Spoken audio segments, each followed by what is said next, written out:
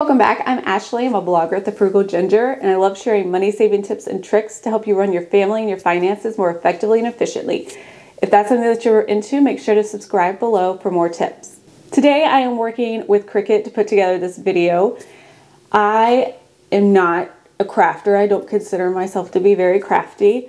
So when they asked me to try out one of their new Explore Air 2 machines, I was a little hesitant. I didn't know how easy this would be to do, but I wanted to give it a shot in case you're in the same situation. You don't really know if it's going to be worth the money or if it's going to be easy to use. So I put it to the test to see if I could do it, because trust me, if I can do this, anybody can. So I wanted to do a little craft to show you how to do this. I'm going to try to make a personalized library tote bag. I go to the library a lot. I usually take my daughter every 2 weeks and we get at least 10 books. So it would be nice to have a good sturdy tote bag to take with us. And I'm going to try to make it on the Cricut Explore Air 2 to see how this goes as a beginner. This is supposed to be an easy craft to do, so that's why I chose it, and kind of see if I'm not going to ruin it. But come along as I try to do this and we'll see how it turns out. Fingers crossed.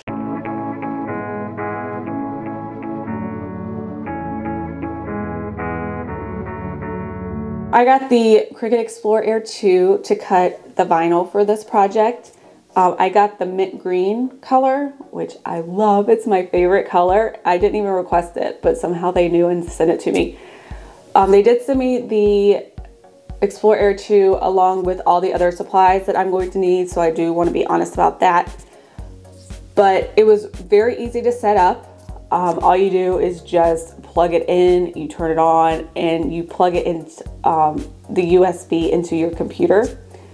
And then it will walk you through step by step about how to set it up. It was very simple to do. And what I really liked that they did is they give you materials to do like a practice project. I was a bit hesitant about just, going full speed into my very first project. So I appreciate that they had all the materials so you didn't waste anything that you actually buy. So they give you material to make a card, and it kind of walks you through step by step exactly what you need to do to make this card. It was very easy, and it helps you kind of learn the machine and get to know it and build a little bit of confidence in yourself. So I did that first, and I was very proud that I did not ruin the practice project. So I felt a little bit more confident to go ahead and jump into making this tote bag.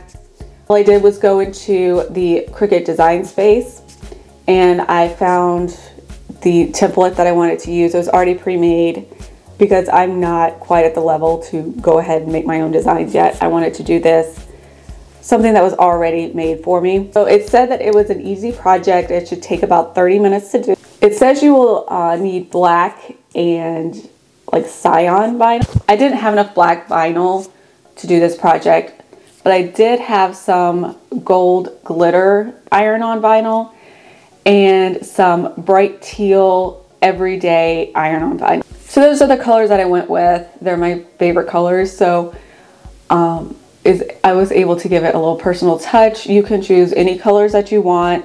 You can use vinyl you may already have. So I use those two vinyls, and then of course you'll also need a blank canvas tote bag, whatever size you want. I decided to go with the large tote bag. Since we get a lot of books at the library, I was gonna need a big bag. And then to do the iron on, I was also sent an Easypress 2. But if you don't have one of those, you can just use a regular iron and like a fluffy towel. They did send me an Easypress mat to go with that. But like I said, just use a towel if you don't have that on hand. It's not a big deal. First thing I did in the design space was open up the project, and then I clicked on text to add text to the books, and I picked my favorite book titles. Some things like Harry Potter, Lord of the Rings, Anne of Green Gables, Little Women, all my favorite books growing up. It was very easy to make the size smaller, bigger, not that difficult. And doing the practice project really helped as well by walking me through the steps that I need to know. Once I had everything looking the way that I wanted it to be, I just clicked make it, and it came up with 2 screens. I would need to cut all the letters on the gold vinyl first. And this is where it got a little bit confusing because it said that my vinyl was going to be larger than 11.5 inches. What I would need was going to be a 12 by 16 inch piece of vinyl. Now the mat that I had only went 12 by 12. So what I did was I took 2 12 by 12 mats and kind of just layered them a little bit at the ends so that I could then roll the vinyl all the way out. I don't know if this is the right way to do it. There weren't very good instructions as far as this section went. So I kind of just had to improvise and wing it, but it worked. So I don't know if you're supposed to do it that way, but it cut the letters right. So now that the glitter vinyl was cut out, I needed to do the teal everyday iron-on. This is where it took me a little longer to do because I had to cut it 3 times. The first time I used the wrong type of vinyl. I didn't know that I had an iron-on vinyl and then I had just a regular vinyl. But the regular vinyl has like this paper backing on it. See, there's the vinyl and then this paper. This is not iron-on. I didn't know that. Iron-on is just shiny teal on the back.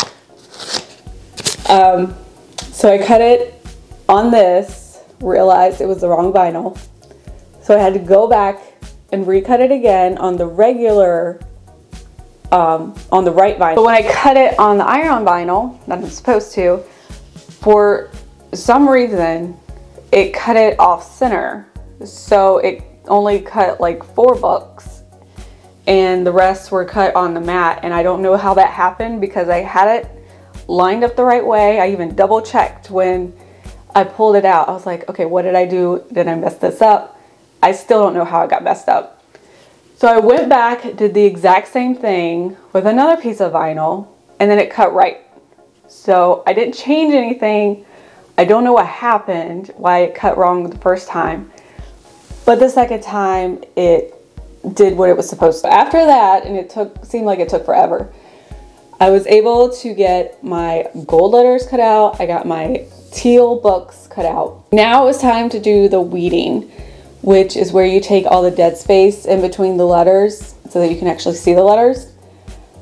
I don't recommend doing the glitter iron-on vinyl for your very first project because I didn't know how difficult it was going to be to see the letters in the glitter. So what I did, because I couldn't really see the letters very well, was I just pulled back the excess vinyl so that I could see the letters laid out in front of me. I don't know if this is the right way you're supposed to do it or not. There were no real clear instructions on what to do next. So I just pulled the vinyl off so that I could see all the letters, and then I was able to kind of cut each individual title out and then weed that way. It was a lot easier to do that way. I don't know if that's the right way, but it worked for me. And then I did the same thing with the teal books. I just peeled back the excess vinyl to reveal the books, and I didn't have to weed anything with that, and we were good to go. The weeding took forever because this is my first time doing it, and I had a lot of words, a lot of O's and A's and E's that you had to get that little dead space out of. So it took a lot longer than 30 minutes. I think by the time everything was all said and done, it was about 2 hours. Since I was sent the Easypress too, that's what I use to iron on the letters. What I do like about the Easypress is that it has a heat guide on the Cricut website. You just go to the heat guide, you choose what kind of base material you're using. So for me, it was a cotton canvas bag, and then the iron-on material, which is glitter, and then the everyday iron-on. And it would tell me exactly what temperature to set the Easypress to and how long to set the time for. If you're using an iron, I'm not really sure what heat setting to put it to. You probably have like low, medium, or high. So it can be a little iffy choosing the right setting. The Easypress 2 is more exact. What I did is I took the canvas tote, before I put any iron on vinyl, I cleaned it off really good with like a lint brush roller, make sure there wasn't any kind of dust or debris on it. And then I heated the actual bag where I was going to put the vinyl on for 5 seconds, get it nice and warm so that the vinyl will stick good. You know, just center up the letters as best I could. Once the Easypress was heated and ready to go, I just put it right on top of the vinyl, hit the time button, and it counted down for me. After that, you flip the bag over to do the back just for about 15 seconds so that it helps the vinyl adhere even better. I don't know why it didn't work the first time that I did it. I had to do it about 2 to 3 times for each area of vinyl. I don't know if the setting was wrong or if I did something wrong with the heat guide, but it didn't work the first time. It's okay because after doing it 2 or 3 times, the vinyl was fully on the bag. So when I peeled it off, it didn't come up at all. It stayed on the bag. If you do start peeling the plastic off and the letters start coming up with it, just do it again until it's good to go. Now, once you heat it, you have to let it cool for a little bit, but it still needs, this type of vinyl needed a warm peel. So it still needs to be warm, but not hot when you peel the plastic off. So remember that. But once I got all of the letters on, I was done. And look, I made it. It came out, it's still together. Nothing fell off yet. It's been a couple days. But I made it, and I'm proud of myself, even though it took me a few hours to do this when it was supposed to take 30 minutes. But that's okay. I feel like I've got the hang of it now, so the next project should not take as long. But you can see that I ran into some hiccups along the way. So if you're a beginner crafter, it's fine. You'll probably make a mistake like I did, but you can bounce back from it and still make the project. Now, the Cricut Explore Air 2 is a little pricey. I think it's around $250. As of this filming, I think it's on sale for $250. But it is a cheaper alternative to the Cricut Maker, which is, I think, their larger version. The only difference that I really could tell by reading online from the Cricut Explore Air 2 and the Cricut Maker is the Cricut Maker can cut thicker fabric. Like if you're wanting to do felt, or I don't know what else you would cut, but some kind of thick fabric, or ceramic even, the Cricut Maker is what you would want. If you're just wanting to do iron-on, like vinyl, infusible ink, paper cardstock, you might want to just stick with the Explore Air 2. Honestly, that's all I see myself using. I don't really see myself making anything with fabric or felt or having to sew anything together. I'm not good with a sewing machine. I've failed miserably in home ec with the sewing machine, so I know that's not my future. So the Explore Air 2 works for me, and it's cheaper than the Maker. I think it's around $50 to $100 cheaper. So if you're just looking to stick with the vinyl and the paper, go with this. I do think it's worth the price. It's really versatile. You can make so many different things with this. You can make all kind of holiday decor, and you know, all those holiday shirts you want to buy each year, you can make them yourself. I saw one shirt I wanted. It was about 40 bucks online, and I'm like, I can make that with my little Explore Air. So I think I'm going to try to make that the following holiday. Now that Christmas just ended, I'm going to make it for next year. And I can also make things for my daughter. She already picked out a Valentine's Day shirt she wants me to make for her. So that might be my next video project that I try to do and not mess up. But if you really see yourself using this often, making holiday gifts, birthday gifts, you could even make stuff to sell. Hello, Etsy.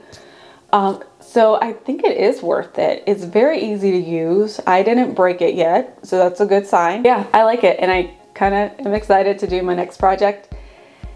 So I'll make sure to film the next one too, so you can see how I do, if I'm getting better.